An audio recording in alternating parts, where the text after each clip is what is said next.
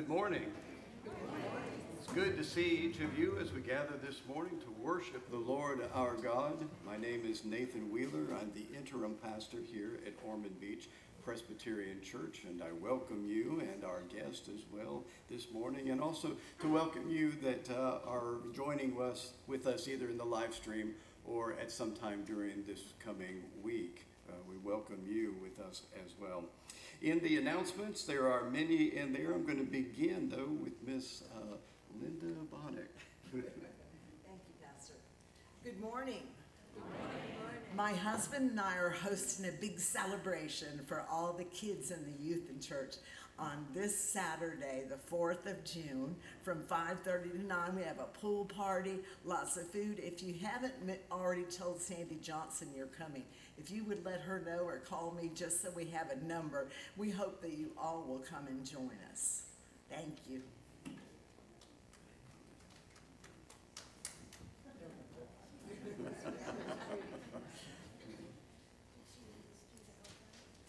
In the announcements, I do want to lift up and welcome new members to Ormond Beach Presbyterian Church.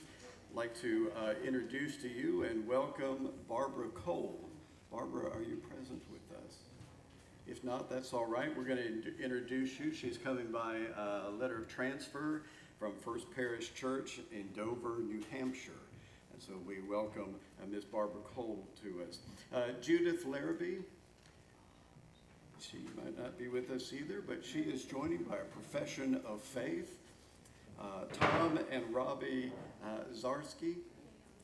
Let's see, right here. Tom will be a transfer of letter from the Unitarian Universal Church, and Robbie by reaffirmation of faith. We welcome each of these new members, and please find a time to catch up with them and get to know them, introduce yourself to them, and help them along as they continue to come into the life of the congregation. They're beginning next Sunday, June 5th through the 28th, is the Summer Singers of 2022. This is an opportunity of if you would like to join with the choir and just experiment with being a part of the choir, that is open to you. You can read the announcement there as to how this works with no through the summer here, no Thursday nights, but Sunday morning practices and that kind of thing. So, and no robes and casual attire. Sounds like a wonderful thing, doesn't it? Our hum ministry continues to need volunteers, and so I hope that you will take a look over that information and call the persons that are listed there if you have any kinds of questions. I'd like to bring an update to you on Marvin Barrows. Marvin had a car accident several months ago there, and he's been kind of battling through some things. He's had some minor strokes as well, and but his condition seems to be continuing in an improvement. The strokes were not very debilitating, but they did strike his tongue, and so it's a little bit difficult for him to form words and hard to make sense of some of his language.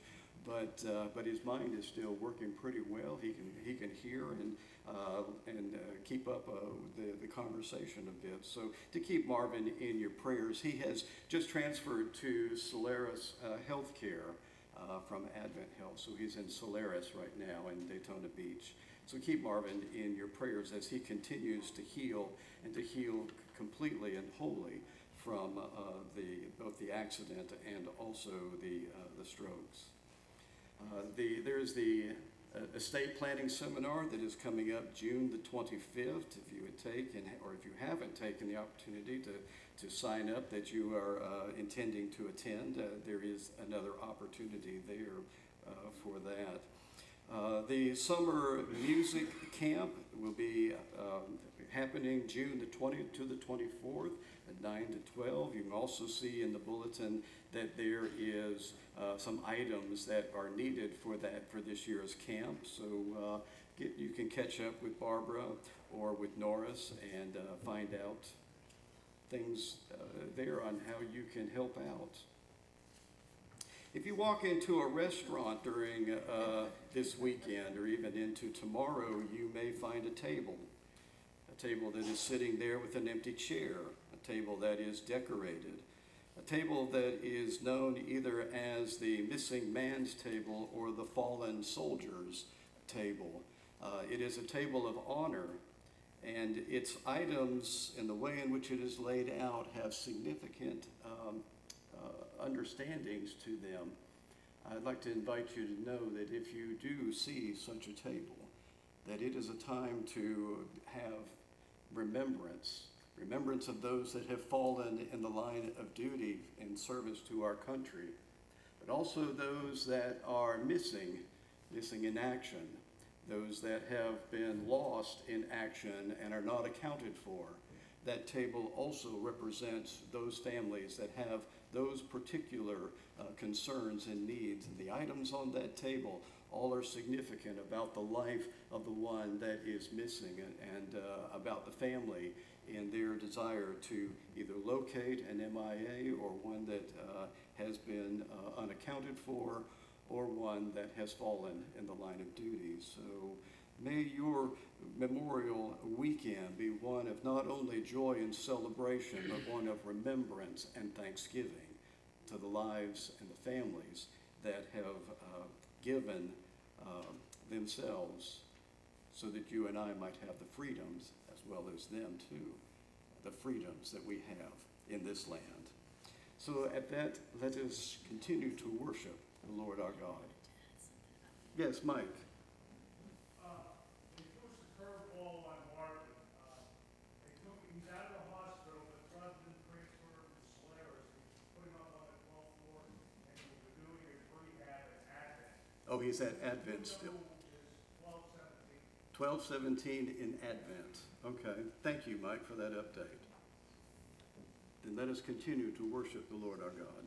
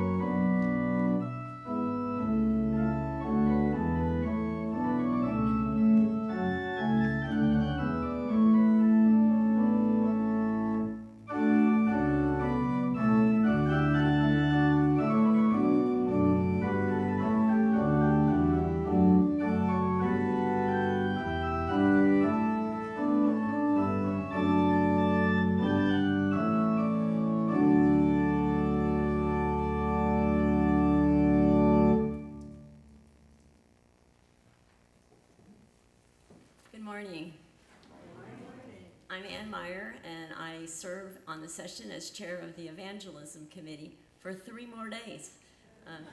I've served for 6 years, and it's been an honor to serve you all and to serve the Lord.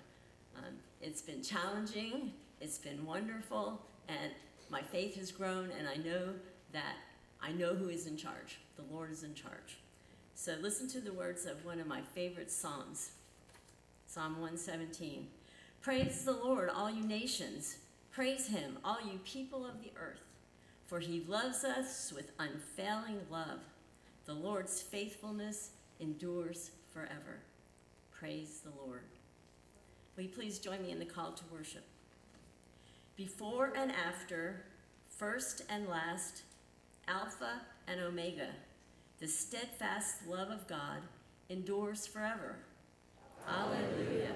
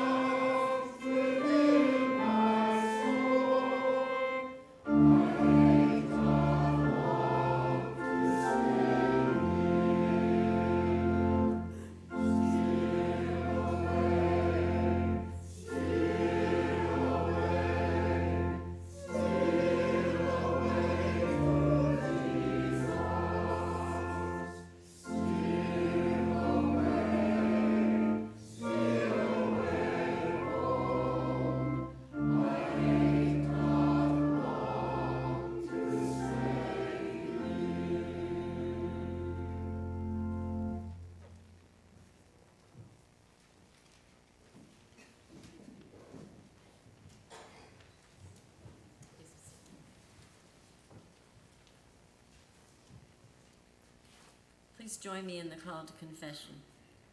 Having defeated sin and conquered death, the risen Christ beckons to us, welcoming our confession and promising new life. Trusting in the promise of the gospel, let us confess our sins, first silently and then together.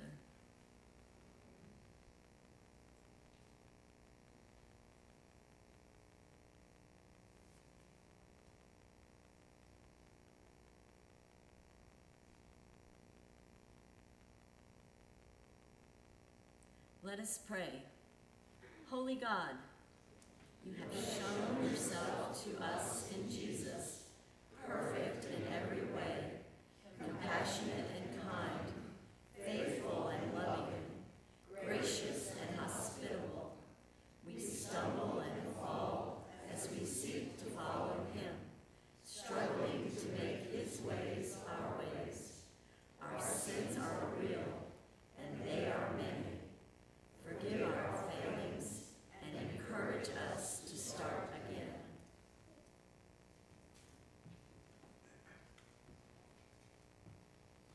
Neither sin, nor doubt, nor death, nor anything else in all of creation can separate us from the love of God that is found in Jesus Christ. This is good news. In Jesus Christ, we are forgiven. Thanks be to God.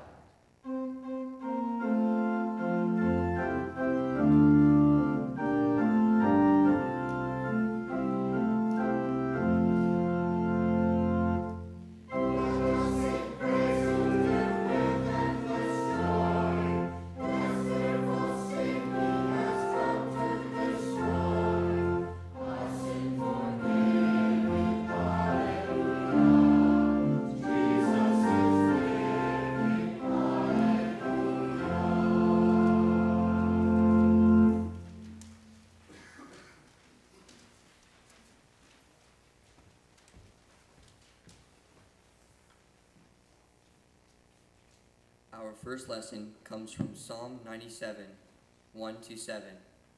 Hear now the Lord's word. The Lord is king. Let the earth rejoice. Let the many coastlands be glad. Clouds and thick darkness are all around the Lord. Righteousness and justice are the foundation of his throne. Fire goes before the Lord and consumes his adversaries on every side. His lightnings light up the world. The earth sees and trembles. The mountains melt like wax before the Lord of all the earth. The heavens proclaim his righteousness, and all the people behold his glory. All worshippers of images are put to shame, those who make their boast in worthless idols. All gods bow down before the Lord. This is the word of the Lord. Thanks be to God.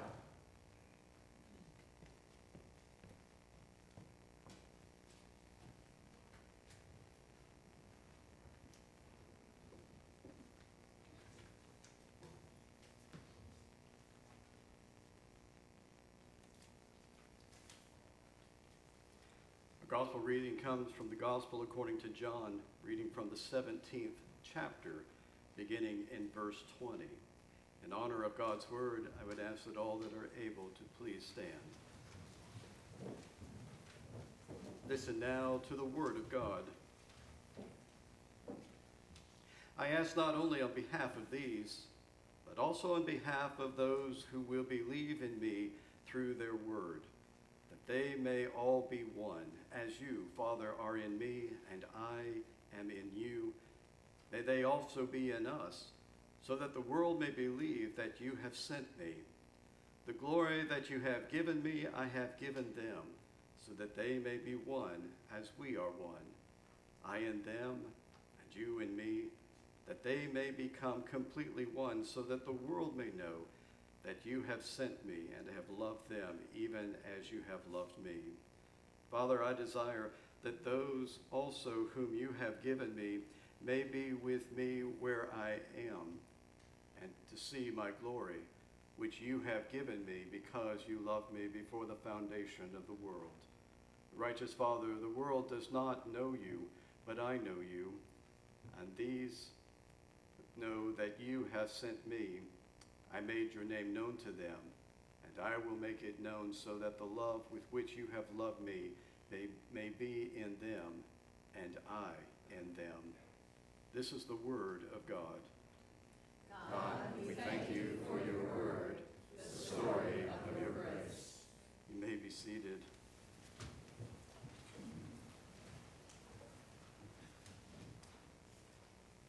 In the church's calendar today is called the seventh Sunday of Easter. Yay! Actually, it's not a particularly familiar holy day, but it is the seventh Sunday that is after the resurrection. It is a day that simply comes between the times. Comes between the time of the ascension of our Lord, which was celebrated on Thursday, and Pentecost, which we will celebrate next Sunday. The outpouring of the Holy Spirit, the birth of the church. In other words, today is one of those between the time Sundays. Falls between Jesus leaving his followers by ascending into heaven and the coming of the Holy Spirit that had been promised for such a long time. Rather than rendering this day insignificant, I think it is those facts that make this day stand out in its significance. Today is a between the times Sunday, and we are a between the times people. By that I mean, think of the times that we live in. The time of Advent, where the announcement of the angels say, peace on earth and goodwill to all, and the actual experiencing of that shalom, that peace, that wholeness of being that comes only through our Lord, that shalom of God that we long to wait for and to enter into. We live in the between times within our prayer. Your kingdom come, and actually realizing your will be done in heaven as it is on earth.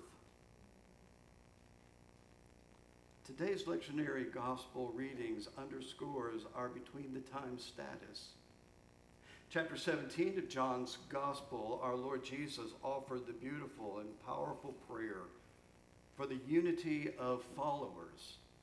In verse 21, the Master got to the heart of the issue when he prayed that all who follow him may be as one, as you, Father, are in me, and I am in you.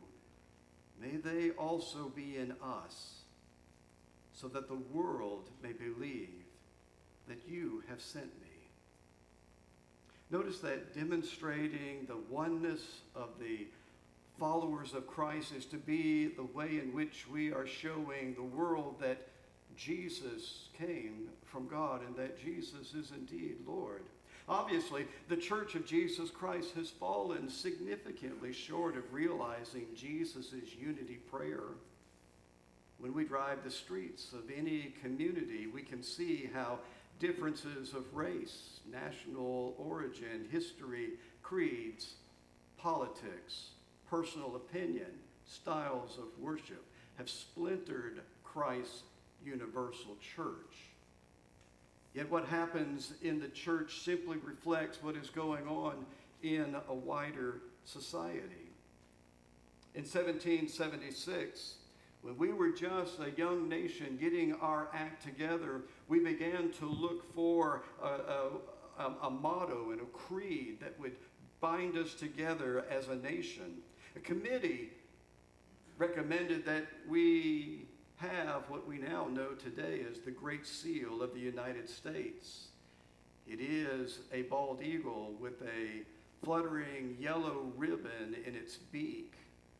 And on that ribbon is a motto in capital letters, E pluribus unum. Do you know what that means?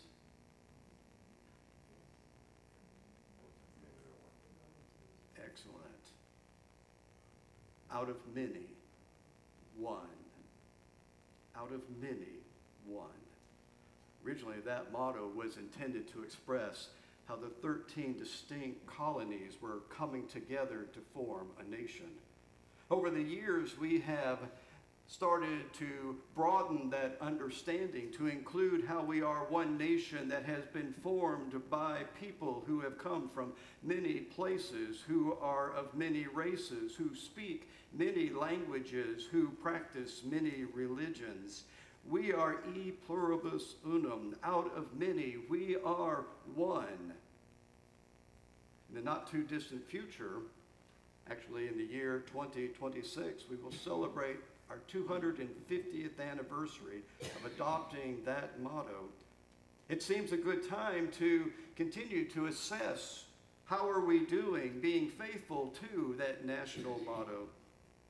At the very least, I think we can agree that we have significant room for improvement. Some social commentators are even saying our national differences are about as entrenched and vitriolic as they were during the Civil War. In fact, when a political map of the United States is portraying its red states and its blue states with very few differences from the map of its political divide in 1860, Jesus prayed that we would be one. But we are divided. We are a divided church because we are a divided nation, because we live in a divided world. There seems to be no paucity of willingness to work towards unity, not in the church or in the nation or in the world. A friend of mine once told about how his family gathered and they were having their annual family picnic gathering, and this motto, e pluribus unum, it became trashed, thoroughly trashed, by one of the members of the family, one of the cousins. They began to talk about how our nation is increasingly diverse and the wonder of that diversity. But the cousin said, frankly, I'm not interested in that diversity. I want to associate with people who look like me, people who think like me, people who believe like me. And the obvious question would be asked. The cousin was, of course, one that had many broken relationships, many troubled relationships. He had an idea where friends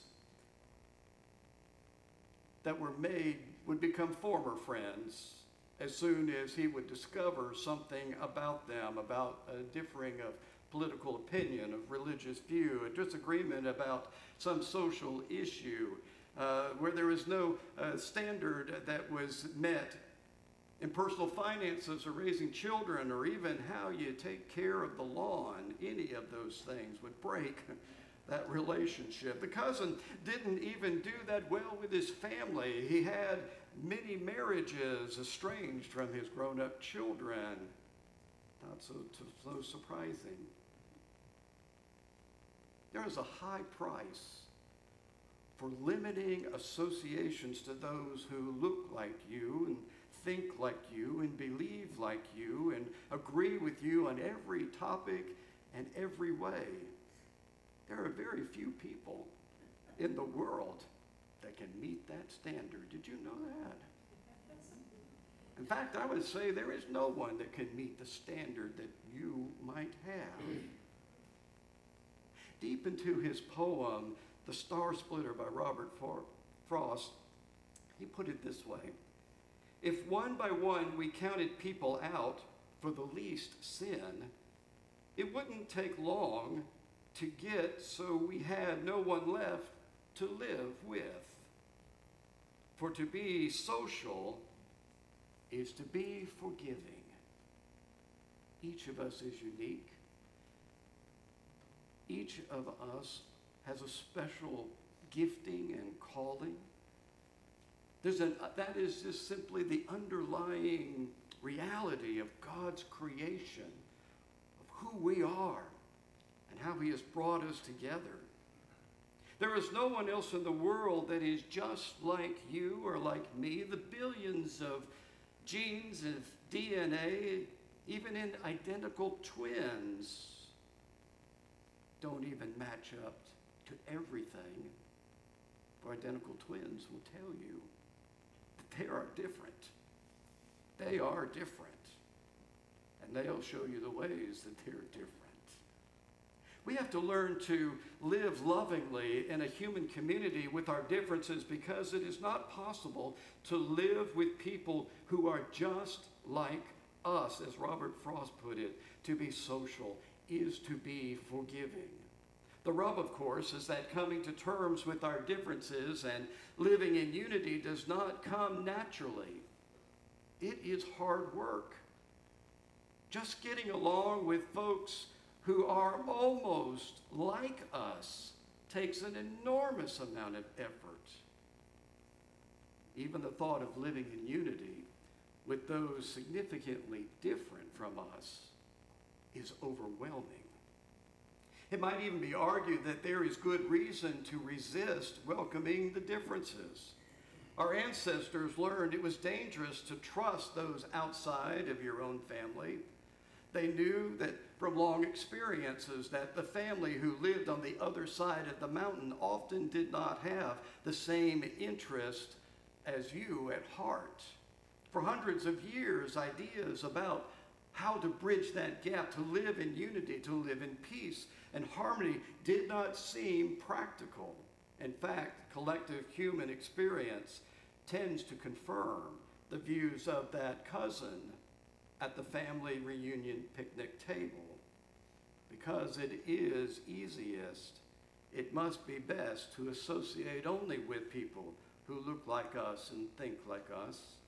We might even claim it is human nature to want to exclude those who differ so that we can be associated only with those that are most like us. My mom and I used to sit down and watch old classic movies together. One that I remember that I loved was The African Queen, a 1952 classic. The film takes place in Central Africa during the First World War. It stars, there you go, Humphrey Bogart as Charlie Ulnut, a gin-swilling riverboat captain, and who else? Katharine Hepburn as Rose Sayer, a very straight-laced missionary. One night, as they're floating down a crockett-infested African river, Charlie just gets rip-roaring drunk. And Rosie is aghast by his behavior and angrily scolds him. Charlie tries to do what any of us do, justify his behavior by claiming that getting drunk every once in a while is only human nature. To which Rose straightens her shoulders and says, "Human nature, Mr. Ulnut, is what we are put on this earth to rise above." There's great truth in that observation. Wanting to associate only with people who are much like us as human, possible, making that the natural thing, as people of faith, as people of followers of Christ, we are to live to a higher standard than doing that just comes naturally. We are called to be instruments of God in building a world where the children of the Creator of the universe lives, that they might live in unity of peace, harmony, justice. That requires rising above human nature. And while it is a challenging task, it is possible to go against what comes naturally. Paul put it this way in the book of Revelation. No, book of Romans. It started with an R. he said these words, "Do not be conformed to this world. Do not be conformed to this world, but be transformed by the renewing of your minds." The New Living Translation, which makes an effort to translate the meaning of the text, the original text, to the thought in English for us, rather than being a word-for-word translation, puts it beautifully this way.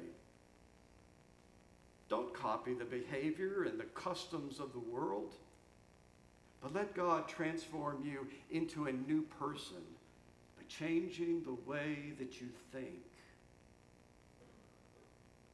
It is perhaps with a tinge of lighthearted humor that a religion writer by the name of Paul Prather suggests that there is a scientific basis for understanding the biblical admonition to be transformed by changing the way that we think. Prather cites the science of neuroplasticity, also called brain plasticity or brain malleability. He writes this, "As close as I am able to understand the science, as human beings, we are born with brains already downloaded with certain software. By that I mean we come programmed with certain tendencies, predispositions, personality traits. For instance, we think it is human nature to want to associate with people we consider just like us because our brain came programmed for that conclusion. Fortunately, we are not doomed to live out our lives with the software with which we come. The computer that sits on top of our shoulders is always getting updates and fixes to glitches based on different needs and new experiences. To take that out of the language of computers and to put it into the language of psychology, we have the capacity to learn, to mature, to change. To put it into the theological language of Romans chapter 12, verse 2, you do not have to copy the behavior and the customs of the world, for God can transform you into a new person by the renewing of your mind. That means God can make you into a new person by changing the way that you think, by the way you believe, by the way that you behave. To be perfectly honest, he continues, I do not know enough about the science of neuroplasticity or brain malleability to offer an informed opinion. I do know from experience and observation, however, that people can rise above what comes naturally to do what is right in the eyes of God. To do what is right in the eyes of God. Because it is first God that desires to come into our lives and to move us towards new possibilities, new thinking, new reality. Consider the story of Nelson Mandela, the first president of a united South Africa. Mr. Mandela was born in a tiny village of cows and corn and mud, a region where black Africans were forced to live apart from the white Africans. As a young man, he gravitated quite naturally towards violent groups that challenged the laws. The white South African judicial system sentenced him to a life of prison. And for many of his nearly 3 decades in prison, he labored under the hot African sun using a hammer to change big rocks into little rocks. Indignity upon indignity was heaped upon him, including being denied the permission to attend the funerals of his mother and also of his elder son.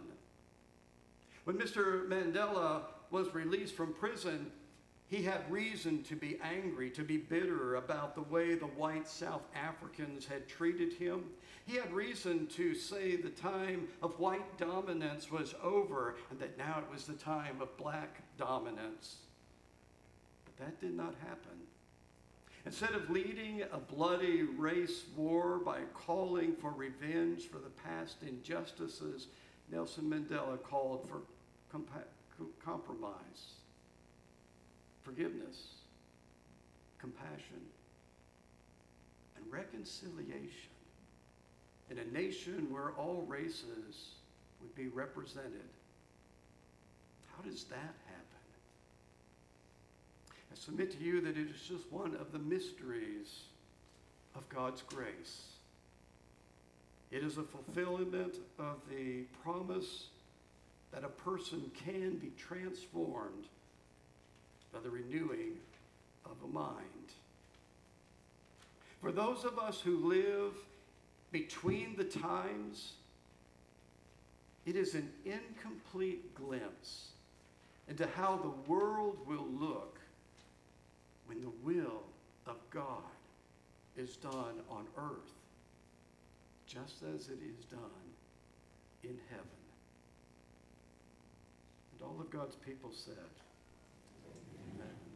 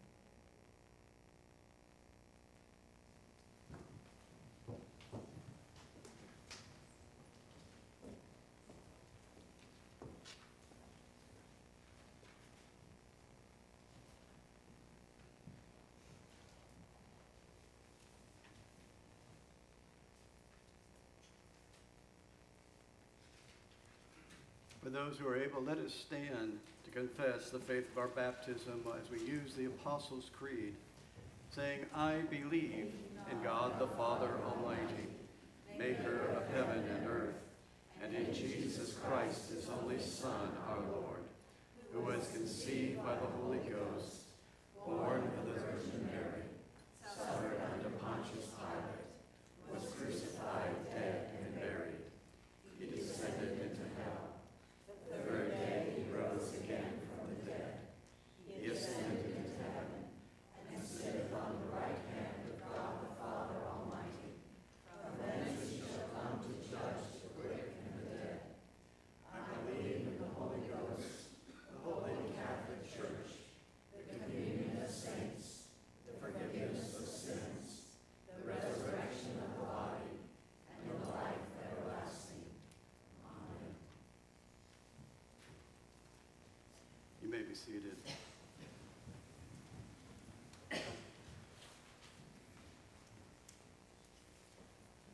Let us come before the Lord in prayer.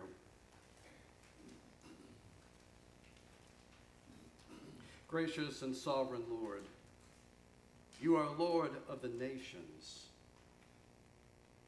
On this Memorial Day weekend, we pause to reflect upon our blessings as a nation, the high cost of those blessings for many. Thank you for the freedom that we enjoy in this country, for the opportunities to flourish and the security of our land. And thank you to those who have served in the armed services of our country, risking their lives for our liberty. Thank you to those who have given their lives in service to our country, sacrificing in such a costly way, all for the sake of others, which includes us this day. And thank you for a day that can be set apart, not just for celebration, but also for a solemn remembrance as we consider the sacrifices given by so many,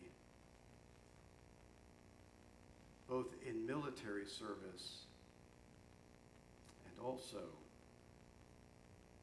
those in civilian service. Lord, may we be more aware of just how blessed we are as a nation. May we be more grateful of our blessings, more faithful in stewarding them well, more eager to share them with others. We pray today for families and friends of those who have given their lives in the service of our nation. May they be comforted in their sadness. May they be reassured that the sacrifice of their loved one contributes to a worthy cause. May they be proud of those they have lost, entrusting their ultimate fate into your gracious hands. Give wisdom to the leaders of our armed services, that they might know how best to deploy the troops for the causes of freedom. May their efforts be successful, so that true peace with justice might be established not only in our nation, but throughout the world. For you so loved the world that you gave the only begotten Son. Guide those then who lead our nation in the international affairs. Help them to pursue diplomatic paths that prevent needless conflict. Lord, may they have your wisdom about them and how to use the military might that is entrusted to them, to us. God of peace, stir in the hearts of leaders of all nations and in all who would use violence to further their cause. Change their hearts, change their minds. Give them a passion for shalom, peace, wholeness. Bring an end to the pain and suffering and injustice and violence in our world. We know, dear Lord, that ultimate peace will not come until your kingdom is here in all of its fullness. Nevertheless, we pray for a foretaste of that future glory.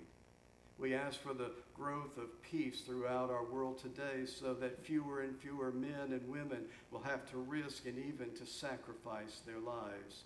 We long for the day, as Isaiah wrote, when people will beat their swords into plowshares and their spears into pruning hooks. Nation shall not lift up sword against nation, neither shall they learn war anymore. May your kingdom come, Lord, and your will be done as it is in heaven. All praise be unto you, God of grace, God of mercy, God of justice, God of peace. Your peace, your shalom, your wholeness.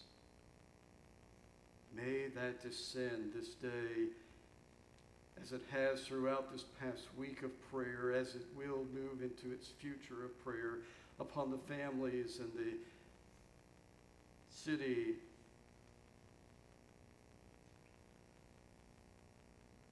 of Uvalde, Texas.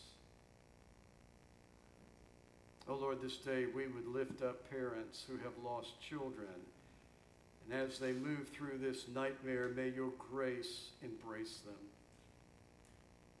We would pray for the families of the two teachers who were going about just their normal day's routine, who lost their lives,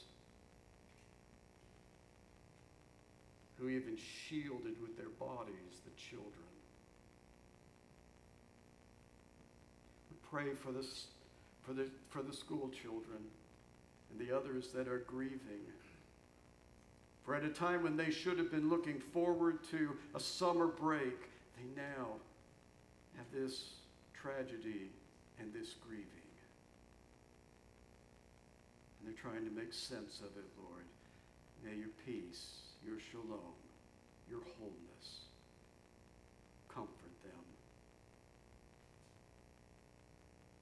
We would pray, God, that you would bring sustaining knowledge into those first responders as they had to move into that scene, that they might be able to cope with what they saw, what they heard.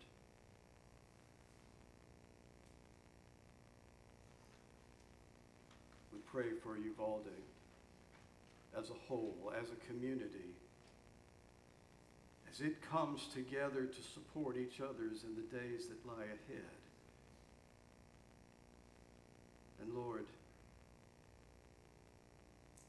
most of us didn't even know Uvalde existed until this day.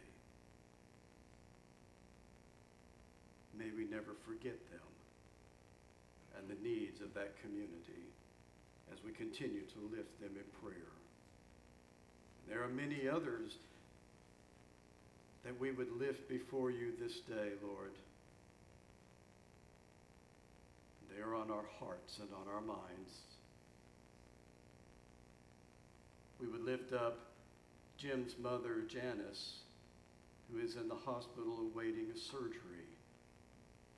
May your grace and peace be with Janice as she faces that surgery this day.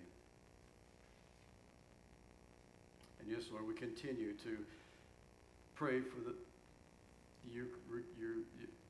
for Ukraine, for the war that is there, for the fallen soldiers of that war. May they know your peace. May the families know your peace. Our language becomes insignificant inside of the pain, but you, Holy Spirit, you know exactly what is going on, and you know where to focus prayers and power and support and love and kindness. So reach out with our prayers to bring to them your shalom and your peace, your wholeness. Jesus, bring to our remembrance afresh this day the prayer that you continue to teach us afresh to pray. saying, Our Father, who art in heaven, hallowed be thy name. Thy kingdom come, Thy will be done, on earth as it is in heaven. Give us this day our daily bread, and forgive us our debts, as we forgive our debtors. And lead us not into temptation, but deliver us from evil. For thine is the kingdom, and the power, and the glory forever. Amen.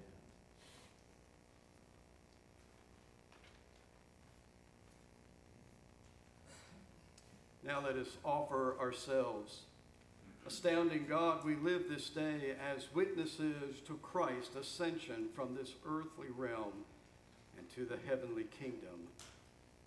We stand in awe and wonder at what we hear and see. Open the eyes of our hearts to comprehend the power and truth of your words. Give us courage and joy that we might be witnesses to your eternal love through Christ Jesus our Lord. Amen.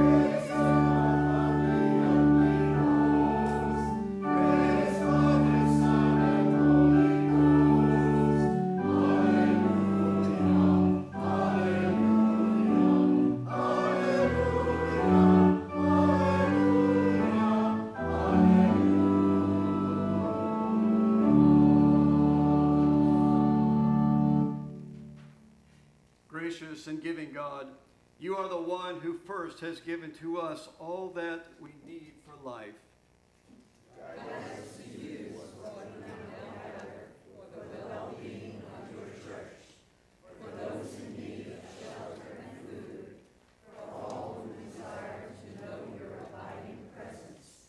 May our faith be nurtured as your people. In the name of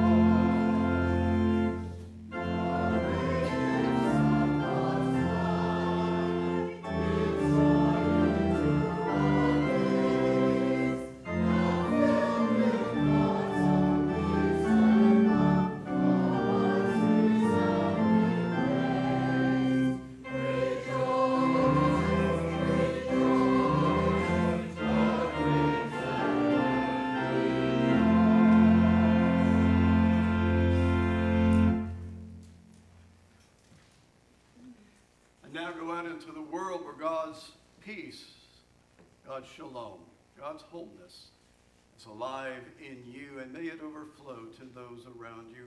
Be a people who have the eyes to see, the ears to hear, and the feet already prepared with the good news of the gospel of Christ. Go out from this place then, and as you greet people, and as you find yourself in every situation of life, may you know that God the Father, the Son, and the Holy Spirit abides with you, and his promise is to be with you every day of your life. Amen. Please be seated.